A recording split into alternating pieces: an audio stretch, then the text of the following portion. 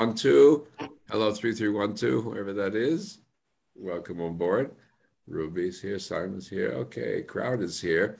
And we're going to go ahead. Our story, I'm finishing up today, stories of the 100 years of Hollywood Temple Bethel. I'm doing this as much to entertain you as it is to create a historic narrative for us, for future generations. So at some point, somebody will say, aha, there was this synagogue where actually the people who were Jewish in the film industry actually got their start and helped start the film industry. That's a point that the Academy Museum forgot in its opening months. They are going to correct it. They're going to have a special exhibit coming up.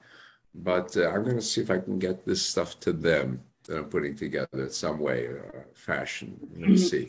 Next week, I have Rabbi Jerry Kotler from the Creative Arts Temple tell us stories about his connection as talent manager with some of the funniest people in entertainment who happen to be Jewish, or there's the funniest people who are Jewish who happen to be in entertainment. Maybe it goes that way. So, are Jews funny? I don't think so. Never. But then after that, I'll have Roger Rosen come on, tell us stories about from his memories, what he heard from his grandfather. Later on, I'll be away in March in Israel. When I come back, I have lined up a friend who's a film producer. He's done independent films with Canon Globus. He's Israeli, settled in the United States. Gave Kirstie Alley her first movie that made her, started her in her career. So his name is Sam Furstenberg. And he'll talk about Jews in Hollywood he's very good, very knowledgeable speaker on that. So that's coming up. When we get back in the saddle, I hope we can try something like a film series. Run a series of 5 best Jewish films ever, and then pick up one of the 5 best Israeli films ever. Something like that. Let's see if we can get things back in place. That's my goal and expectation. All right, so now, go back to my share screen for my story here for all of us. So let me pull this up. And part 2 of, well, let me get back here 1 second. What am I doing here? Let me go back to this one. Spotlight. Okay, I'm spotlighted me. Everyone. Okay, is that spotlighted? Everybody can see me? Okay. So here I am. My story about Hollywood Temple. This is part 2. Last week, I talked about the early figures who were here, who were instrumental in establishing Jewish community in this area with Hollywood Temple Bethel as their home. And as I noted, this was the oldest existing congregation in the Hollywood area. Hollywood Hills, West Hollywood, Hollywood. So, of course, we can't start without paying attention to our magnificent sanctuary. 1952, the inside. I showed you the outside. The inside, these beautiful stained glass windows, travertine marble on the front. And of course, you know, we haven't had a chance to use that, but we've got our beautiful chapel also. We shall be going back to it eventually with, again, also stained glass windows.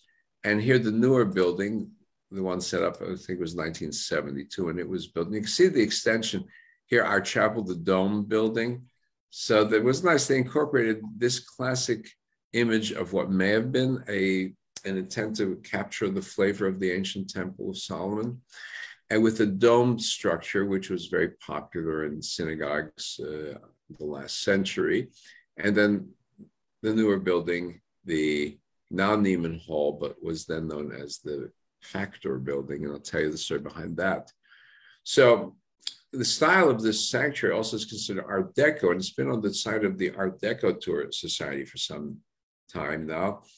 I was on the tour route, and we have 3 sets of stained glass windows here of the 12 tribes. Large windows up in the main sanctuary, crafted by Francis J. Durham in 1967. I was trying to see who beat who. Because they're very Chagallesque, but Chagall did his windows in 62 at Hadassah Hospital, and this was 67. So I guess Chagall influenced him. He did a very good job. You take a look at them.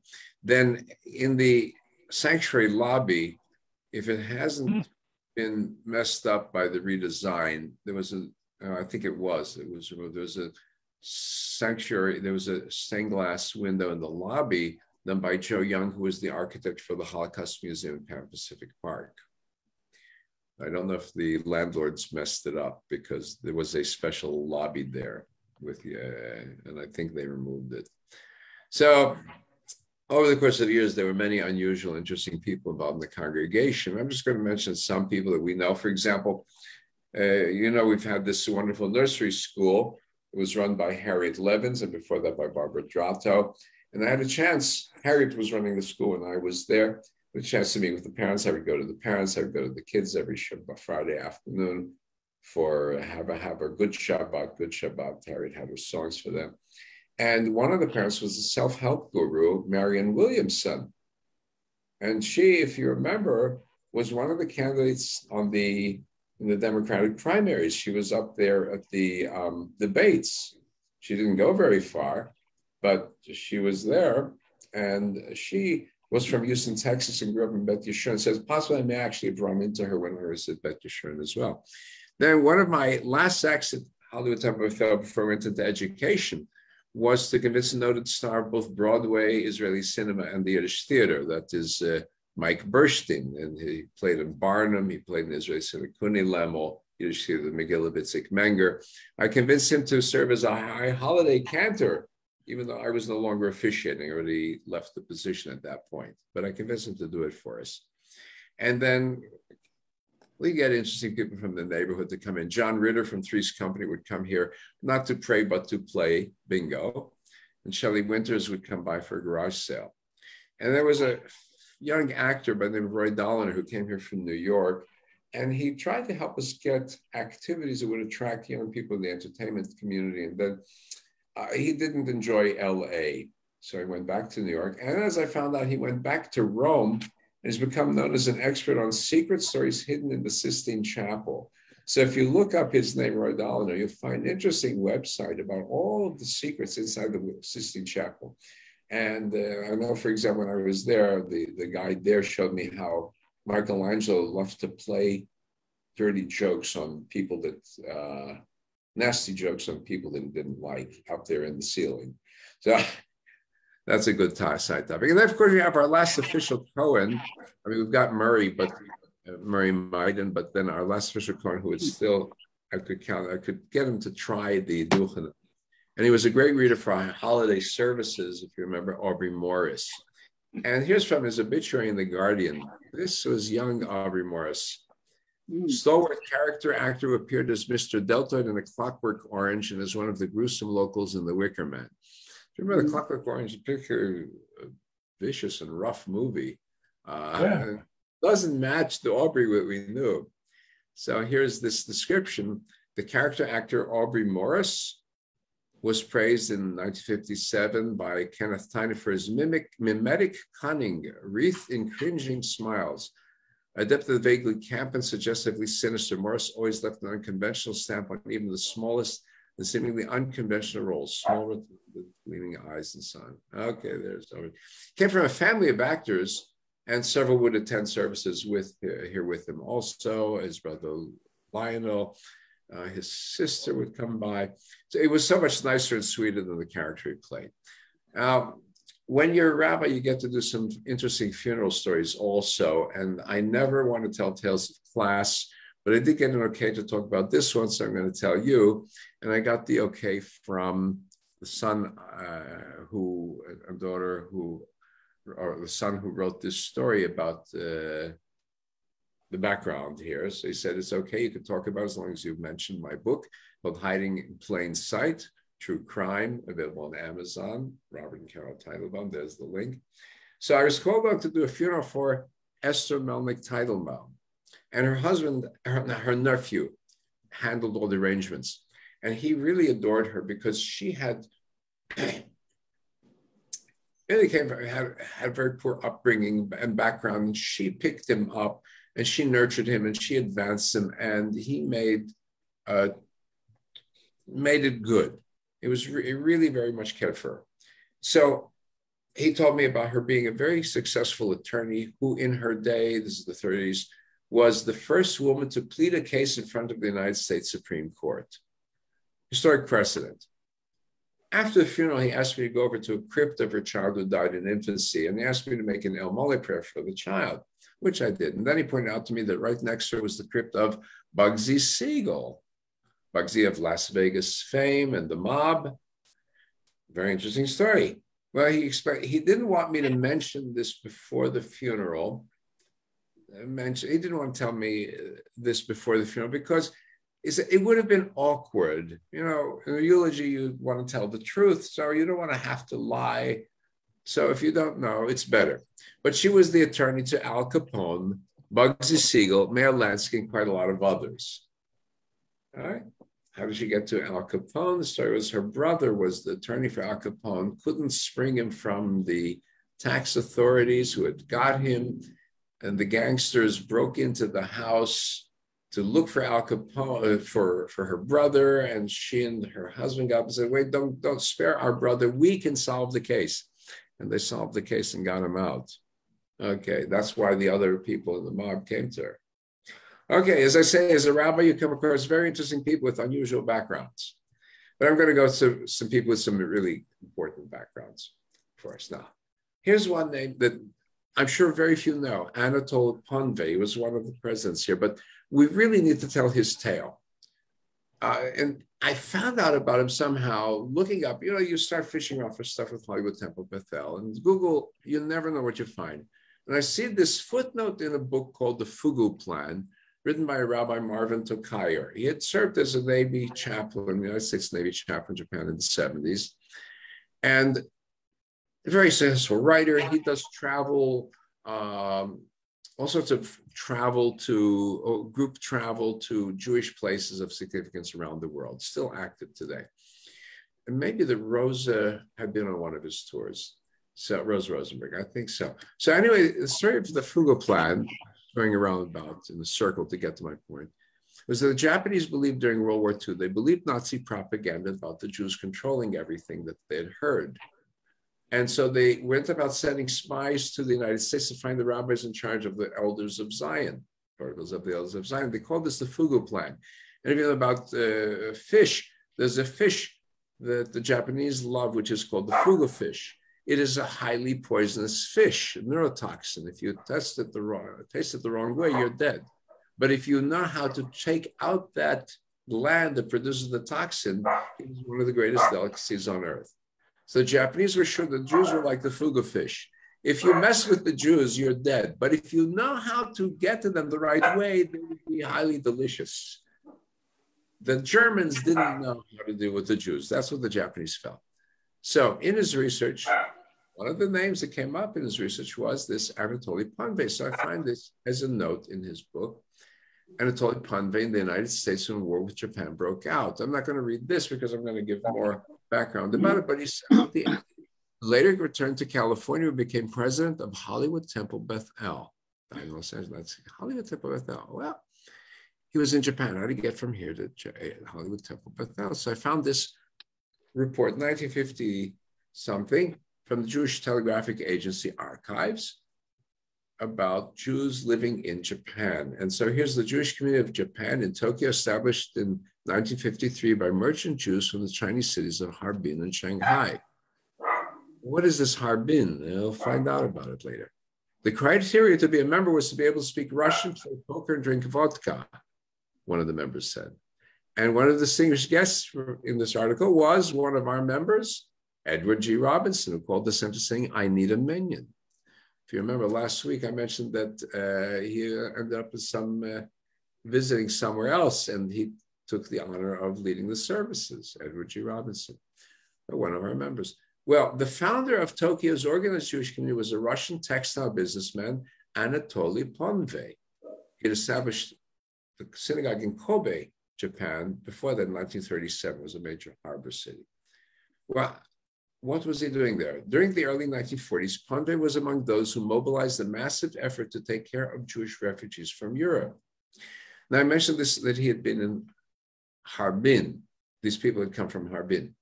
So Harbin was inside Manchuria, but the Russian Tsar wanted to settle that area on the border with Manchuria, figured that this would be a possible trading post for business with China and the Far East. And he figured, how would he get good people to go there who would want to go to Siberia? And he says, I'll send Jews there, because as far as you can get from Mother Russia and still be inside Russia, and I'll promise them privileges that they can't get inside Russia. So Jews went to that area, settled on the border, and then got into Harbin. So that's what they were doing there. All right. So Anatoly's father was in that area because he was in the Russian military, because the Russians had a policy of drafting Jews, hoping they would drop dead. If you survive 25 years, then you're free to go. So his father survived 25 years and then settled in that area. So here's his story in a nutshell from the United States Holocaust Museum. So he was born in 1900 in Irkutsk, right? That's where his father had settled. So in 1920, he and his brothers Dave and Leo moved to Harbin, Manchuria, and began a business of importing woolens from Japan. Right? So here is their store, Ponve, and then whatever's the Chinese characters for Ponve. So his full name, Ponevesky. He then went to Japan to run the export side of the business and moved to Kobe. There he organized the Ashkenazic Jewish community, 25 families, built a synagogue there. Very active, very, very deeply Jewish fellow. His father did not let the 25 years in the Russian military wipe out his Jewish, and the opposite, he became out more Jewish than ever before and made sure that his sons felt very Jewish. And we can see this. In 1940 and 41, 2,000 Polish Jewish refugees arrived in Kobe. The entire Jewish community, headed by Ponevesky, and his brother-in-law Moisei Moiseyev and Leo Hanan, conducted major relief efforts and persuaded Japanese authorities to issue permits to expand the stay of refuge in Kobe. And they created this organization, JewCom. Right? Before there was a .com, there was a JewCom. And they sent money for ship fares for refugees stranded in Vladivostok, again, as far as you could get from the Soviet Union before you ran into the ocean. And when the funds ran low, they appealed to the Jewish Joint Distribution Committee in New York for added money. So here's that committee that is trying to arrange things. Ponve, as far as I can tell, is this fellow. Go 1, 2, 3. If you see where I have my arrow there, sitting right here, that is Anatoly Ponevesky. And then in 1941, he left Kobe because he had medical problems. And that was before World War II broke out with the United States. And his wife and daughter were stuck in Japan. Well, no, they're stuck in Manila. They were trying to get out. That was where they were caught when fighting caught them there. They were held there as prisoners till the end of the war. And he was in New York, and he was trying to get visas for refugees still in Japan and working with the Joint Distribution Committee. So he spent that time in New York doing this constructive work. And these are telegrams that he had sent, or was sent to him. I'll try to enlarge it a little bit more. You can see, for example, to Ponevesky, urged Joint Committee immediately 3 months budget to avoid catastrophe. Give particular care, your cable 16th to the Jewish community. And this one, that was interesting. I'm going to try to enlarge it even more. You can see it on the bottom. It says addressed to Rabbi Ponevesky in care of Topper. That's his brother. And cable's situation imperils the lives of 451 students and rabbis in Japan. And there's a Hotel Pennsylvania conference. The Orthodox rabbis in the United States were very well organized in trying to get help for Jews. And so you can see the signatories, Rabbi Aaron Kotler, for example, Rabbi Kamenetz, some of these very famous names in the American Orthodox, the very Orthodox Jewish community. So let's go back to my normal size. So they called him rabbi, gave him a promotion. So he commuted after the war between the United States and Japan. He ran a store in Tokyo, and his employee there was Chuni Sugihara. If any of you know, Sugihara was the Japanese diplomat who saved Jewish lives during the Holocaust in Lithuania. He got visas and helped get them out. So then he became president of the Jewish community and established a Tokyo Jewish Community Center. And then he left, he settled in Los Angeles, changed his name to Ponve, and here he was involved with Hollywood Temple Beth El. So we have no Hollywood film, but we have a real flesh and blood hero at Hollywood Temple Bethel. And I found this newspaper clipping in the B'nai B'rith Messenger, Anatoly Pandey succeeds factor at Bethel. And that's his picture then of those years. An outstanding array of talent who will perform at this. And they mention here his background and his studies, and that he went to Tokyo and he became friends with the Prince Mikasa, brother of Emperor Hirohito, which is very important. And then mentioning here his work on Far Eastern Jewry and active in Hollywood Temple Bethel since the arrival here. All right, so that is their story. Now notice that it says he succeeded in Factor. Who was Factor? Just an interesting aside here. John Factor. We're familiar with the building. We said the upstairs. It's now the Neiman Hall. It was originally called the Factor Hall. John and Rella Factor in their name, in their honor. So here's a newspaper clipping, John Factor, New Temple Bethel president. I found stuff doesn't disappear. The National Library in Israel has huge archives. They've digitized many things. They've digitized all of the B'nai B'rith Messenger, which was the paper for the Jewish community the last century. So I found these online. John Factor, noted philanthropist who has served as vice president of Temple Bethel for the past 4 years, unanimously elected president of the temple for coming years. And his particular interest was building the new school for the children, because he believed in educating our children the Jewish way of life. So you remember that picture I showed you, you know the upstairs, and you know the downstairs is the college, Jewish college. That was the Hebrew school. And then it became a private Jewish high school for a while, Herzl School. The only drawback in the building, it was very, very big, was that because it was underground, there were no windows. So it was a little bit uncomfortable for children. But this way, they were able to have a social hall on top. That was his doing. Okay, all right, let's see. So a little bit about John Factor. He was born Yaakov Faktorovich, and he was the brother of the famous Max Factor of cosmetics industry. And his son, Max Factor Jr., whose actual name was Frank Factor, but just adopted the name, I guess, for business, was a member till his passing in the 1990s. And I once met another member of the Factor family who said, oh yes, Hollywood Temple Bethel, my uncle, so whatever the relationship was, Jake the Barber. How did he get the name Jake the Barber? Well, he started out in the hair business like Max Factor did. Hence the nickname, but the something a little bit unsavory behind it, because he had what we could say was a colorful life as a younger man and made his money of some very questionable activities. And at one time with his wife owning the Stardust Hotel in Las Vegas. In those days, you didn't just own a hotel because you're a nice guy. So I'm not going to go into it, but in later years, he was a known philanthropist. He was JFK's largest donor. And subsequently, when he was in hot water, was pardoned by JFK.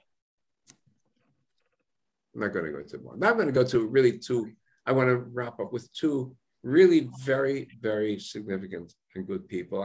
I'm not going into the rabbis. We have rabbis in Hollywood Temple Bethel. It was Julian White, who I had known. He worked with the United Synagogue here after that. And Rabbi Jacob Ott, I never met, but he became after this the rabbi at the Sephardic Synagogue. Rabbi Magnin, and remember we did a concert in his memory, in his honor, a very, very beloved rabbi. Before me was Rabbi Gil Collin, who I had known. He had been the head of the Jewish chaplaincy and then left here. Again, with millions of fights that the synagogue had in Pasadena, and there at the congregation there and retired. And there was numerous other rabbis. But I go into the rabbis. The function would talk about the people who worked hard for this place. So I'm looking at this building up on 3rd Street, if you pass by. I believe it still says Youngerman Building. I think it's been sold off since, but it was the original one of the original offices for the Directors Guild of America. They put his name on the building after he passed away. And then he was responsible for getting this beautiful building, or set the machinery up for this beautiful building just around the corner from us on Sunset. Directors Guild building. So this is from his obituary. Longtime Guild official Joseph C. Youngman died in Los Angeles, complications, followed by his wife of 67 years, Molly, children Arthur, Barbara, and 12 grandchildren, 18 great-grandchildren, 18 great-grandchildren. One of the central figures in the history of Directors Guild, DGA, 27 years as the National Executive Secretary, following 25 distinguished years as a production career, prop man at Paramount, and went on to be assistant director for legendary directors William Wellman, Cecil B. DeMille, Ernst Lubitsch, and Ruben Mamoulian. But most important, as the executive secretary with the historic mergers of the Screen Directors Guild with the Radio and Television Directors Guild and the Screen Directors International to form Directors Guild of America in 1960. This is really historically very important. And then the construction of the national headquarters building at 7950 Sunset Boulevard during the 50s, and the expansion of the Guild offices in Los Angeles, New York, and Chicago. But this is important here in yellow, I highlighted. His proudest accomplishment was the creation of the Directors Guild Producer Pension Plan, based upon an ingenious proposal he mapped out one night when he couldn't sleep. Operating from his credo that a strike is an effective weapon until you use it, his pension plan proposal resulted in a major producer contribution to the fund exchange in exchange for surrendering the Guild's lien on post-1948 films. In other words, he leveraged the power of a lien against monies owed to the Guild in exchange for setting up a pension fund. And so people who were involved in Hollywood in the directing and producing end had some kind of security. I was proud of that. So upon his retirement, he was given a lifetime contract as a DGA consultant and then served as trustee for their Educational Benevolent Foundation, annual awards, every Christmas party, annual DGA day at Disneyland, and until his passing, he would go every day. Well, what was important for us is that he was our honorary life vice president. Molly was a member of our board of trustees. And as I mentioned, this funeral, I said on behalf of the board, we recall with love his great tzedakah to the general maintenance of the temple, as well as to the nursery school and religious school. His spiritual support and deep concern for the welfare of our temple during its difficult times, as well as good times, was invaluable. His wisdom and experience will be sorely missed. He was a very important presence at the board meetings that they would have. One of the types that helped ruffle sore feathers. When you have a congregation whose board members include a lot of very powerful business people, they tended to get on each other's nerves. And it was somebody like Joe Youngerman who helped settle things. And then I'm going to talk about the other person who helped ruffle or unruffle these ruffled feathers. And so I'm going to go to this pair of brothers who did so very much for the congregation, especially in this last years, and were actually important in a very unusual aspect of the film industry. And I'm going to wrap up with them because I think that story is so important. I'm going to show you one of their works.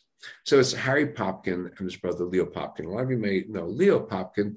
Leo was a film director and producer in the United States. He lived longer than he outlived Harry, but Leo left a generous donation to Bethel in his will to be distributed after his widow passes on.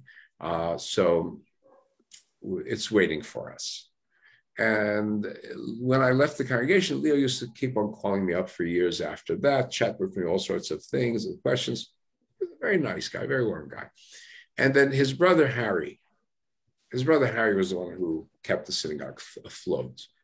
Harry Popkin, executive producer of $1 Million Productions, a partnership that included Ralph Cooper. And I'm going to talk about that. Longtime chairman of our board. And I believe as long as he was alive, he kept the board from going overboard. At the end of each year, they would have a shortfall in the budget. He would pull out a checkbook and close the gap. He had a big foundation and had an established fund just for the synagogue. And he would pull it when they needed it. And that's how they always were able to tide things over. So these were from my notes for his eulogy for Harry Popkin. So he owned his first theater in 1929, built one of the largest movie chains in the state. I think it may have been Pacific Theaters, I'm not sure. He involved himself in a variety of entertainment and sports ventures. So he made a brave stride into the world of independent movie production in the age of all-powerful studios. That's how he did his money. He did pull things together, and some of them were very, very successful, and some are actually very high quality. His first pictures were perhaps a first in and of themselves unique because they featured an all-black cast for a public that was ignored by then. For a public that too much ignored them. Sorry, I'm messing up my notes, sorry. And I'm going to say more about it. One of his films was nominated for 5 Academy Awards, the film called The Well. And he cast such actors as Kirk Douglas, Brian Levy, and Ronald Coleman, Robert Young in his films, significant names. But it's not only that he was successful, he was a boon to his fellow human beings. Here's an example. The family still owns, as a souvenir, the door to a Japanese command car. It's signed with movie star names on it. It was an auction prize for bidding for who would buy the most US bonds during the Second World War. It was a way to finance the war. Harry Popkins versus Al Jolson. And they were bidding and bidding with astronomical sums of money to buy bonds till Jolson finally gave in and let Harry get the prize. So the family holds on to the door. I assume the family members still have the door. And he had always been a strong supporter of Israel. He was particularly close to the Histadrut, which is Israel's labor federation. And so as I got to know him, I said, our paths had crossed indirectly because I had worked at Beit Berl, which is the college of the labor movement for the Labor Federation. So he was very proud to tell me that he'd been a very close friend of the director of the Federation's bank, Bank HaPoalim. It's the laborers' bank. The bank, since then, actually the year that I left that position, the Histadrut Labor Federation privatized its industry. So they privatized Bank HaPoalim and they privatized Kur Industries. I have the sense that the tides had shifted in terms of socialism. But he was this friend, Bank HaPoalim director. And did I see the convention center there at Beit Berl built in honor of his friend Levinson, Beit Levinson? I said, oh, yes, Beit Levinson. Yes. He had given them a big donation. Had I seen the building? He says, had I seen the building? Not only did I see the building, but part of my job, they asked me to put the mezuzahs on every door, which I did. I don't know how many rooms there were, 100 rooms, something like that. And I put the mezuzah person on each door. So Harry sat on the board of something called the Fund for Higher Education. And sitting on this fund, Abba Eban, famous Abba Eban, who happened to have been the honorary president of Beit Berl, and Mayor Teddy Kollek, the great famous mayor of Jerusalem. And through the Harry and Francis Popkin Endowment Fund, they could target individual projects and give, for example, scholarships at the Hebrew University for promising students. And as I said, they would pull money out of this fund to keep Beth El afloat as well. So just as a curiosity, you've seen the movie Bugsy, I'm sure, Warren Beatty, and he plays Bugsy Siegel. He walks into a Beverly Hills house, puts cash down on the table and takes the house. Something like $60,000 in the movie. So that movie, that original house, actually is on the tourist route, but the movie that was used in the movie was Harry and Francis Popkin's house in Beverly Hills. And he had actually bought that very same house in that same period. And Harry had actually paid cash on the spot for that house in just the same way. And I think it was $45,000 at that time. What can you get for $45,000 in LA today? Maybe the front door to the garage. Mm-hmm. He had a strong social conscience. And he told me that he had nightclubs, entertainment venues, and he made a point of hiring a young off-duty cop for security. Gave him a job, gave him a leg up, this young off-duty cop. Well, who was this? Well, we got a certificate from the state of California, city of Los Angeles, state of California. Happiness is Hollywood Temple Bethel was in honor of our 70th anniversary. And the signatory on the bottom, if you see, Mayor Tom Bradley. Well, let me get back to that. Where did Mayor go? Wait a minute, don't go for me. Hold it. There we go, Mayor Tom Bradley. You can see the signature. And he was here for some event that we had and delivered it to me in person. Somewhere I have a picture of him giving the certificate to me. Mayor Tom Bradley, very, very successful mayor for Los Angeles, both as African-American and as a mayor, right? So as I said, he started as an off-duty security cop. But that's not really what he's famous for. Let's go back down. Here's what's important. In 1937, and this is picked up from something called a website. This is the wording for the website. The white Los Angeles theater owner, Harry M. Popkin, this is white, not Jewish, but that's okay, and his movie producer brother, Leo C. Popkin, known for the film DOA, Dead on Arrival, I guess it means 1950, teamed up with the black actor Ralph Cooper, film Dark Manhattan, 1937, to form $1 million productions. Picking up where the pioneering black filmmaker Oscar Michaud left off, $1 Million moved black filmmaking away from a marginalized form towards the mainstream, advancing considerably its reputation and ability to attract audiences. Cooper had founded Amateur Night at the Apollo Theater in Harlem. Many of you know the Apollo Theater, their beautiful venue for entertainments, black entertainment community. 1935 had been bought out west by Fox Studios, but it was immediately dropped when it didn't fit the desired stereotype. I don't know what they mean by desired stereotype, but I'll show you a clip and you can see what they mean by not being a stereotype. Now, $1 Million would use the crime gangster genre as a vehicle to make Cooper a star of black cinema. Harry Popkin was already featuring many African-American performers on stage and film at his $1 Million Theater, 307 South Broadway. Built by Sid Grauman. Remember Grauman's Chinese Theater on Hollywood? That was his first theater, built in 1918 with William Hart, the Silent Man, first opening. Popkin bought the place in 1935, and in 1940, stage acts ran the integrated gamut from Billie Holiday and Lionel Hampton to Artie Shaw. There's Harold Popkin doing this. Popkin leased the premises in 1945 to Metropolitan Theaters, which added to the Orpheum vaudeville circuit and booked acts like Nat King Cole Trio.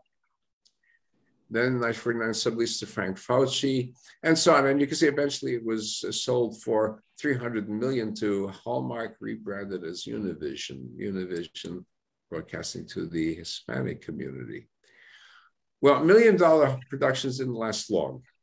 Its filmmaking days over by 1942, but created a lasting legacy. In 1938, when it paired Cooper with a hitherto unknown actress in The Duke is Tops. 9 or 10 months later, when Harry Popkin penned the history that's featured here, for above, he obviously didn't know what he had done. He mentions the long-forgotten film and its lead male by name, but doesn't mention his co-star. Her name was Lena Horn. So this is from something called SCV History. Modern Scripture. So this is a letter that Harry Popkins penned, and it was to be buried in the corner of the Valverde Clubhouse on April 16th, 1939. I guess somebody unearthed it. And talked about $1 Million Productions, May 1937, producing an all-colored cast, modern Class A talking pictures, themes taken from modern Negro life. Headed by Harry Popkin, executive producer, production department, there's Ralph Cooper, and distribution department, there's Leo Popkin. Stars under the contract, Ralph Cooper, Louis Goobers, Edward Thompson, Lawrence Kreiner, Reginald Fenderson, Monty Hawley. First picture, Bargain with Bullets. And then talks about some of the others. I think Life Goes On. And then The Duke is Tops, starring Ralph Cooper, 1938, Gag Smashers, Reform School. All right. At this writing, the company's completing plans to produce for the first time in the history of motion pictures, film depicting the part the Negro has played in the upbuilding, cultural development, and art of America. Also his patriotic nature, signed Harry M. Popkin, executive producer. Well, there is Harry Popkin.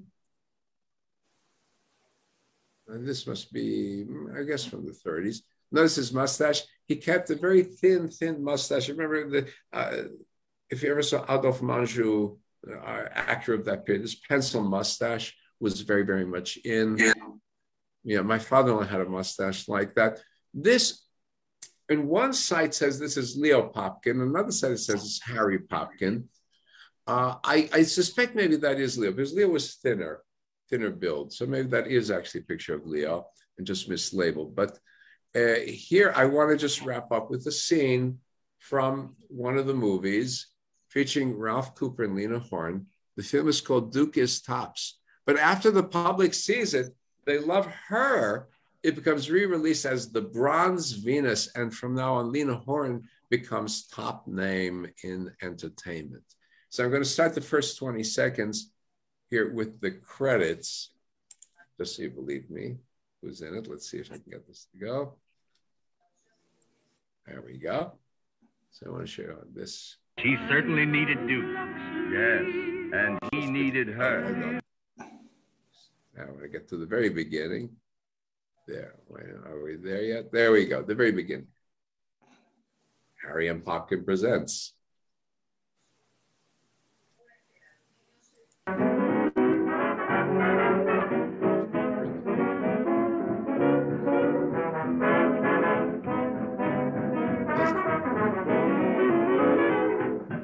Leo Popkin.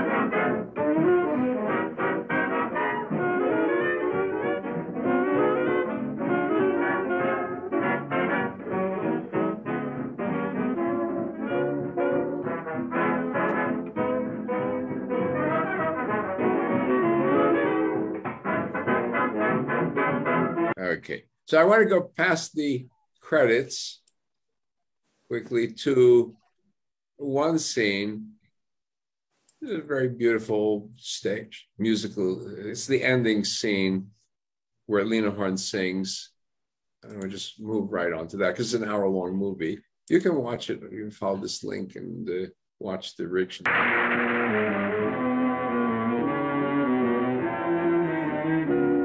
That's Ralph Cooper.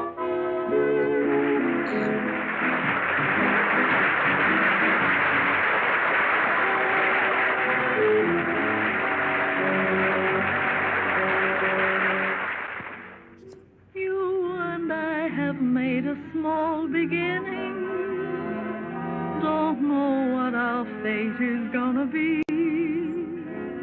Chances are we'll get what we're deserving. We will be the tops, just wait and see. I know you remember all I've told you.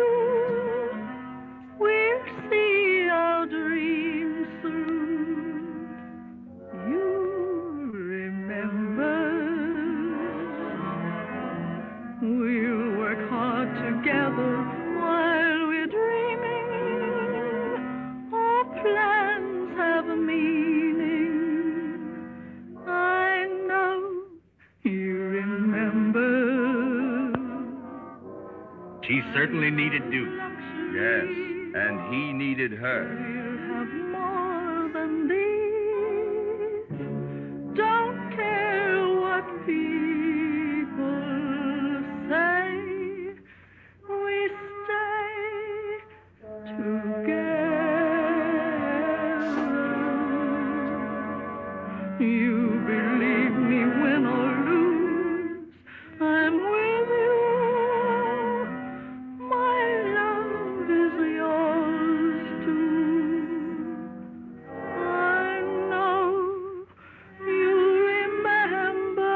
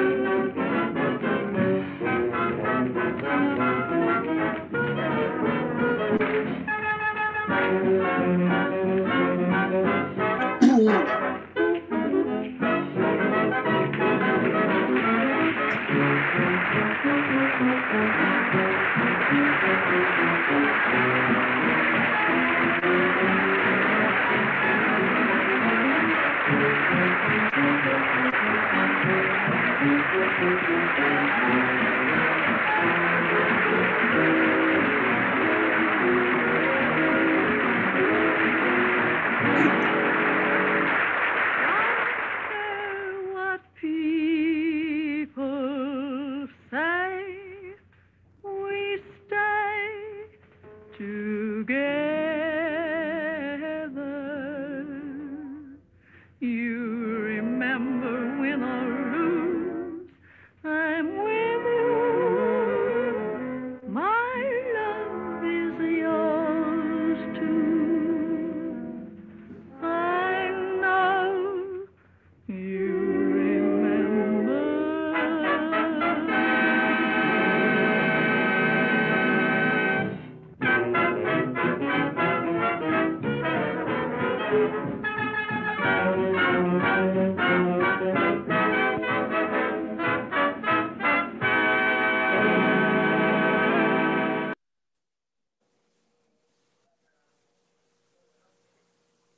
So very significant, because the image that Hollywood had done for the American public was the step and fetch it character, or in Gone with the Wind, the loyal servant maid, right?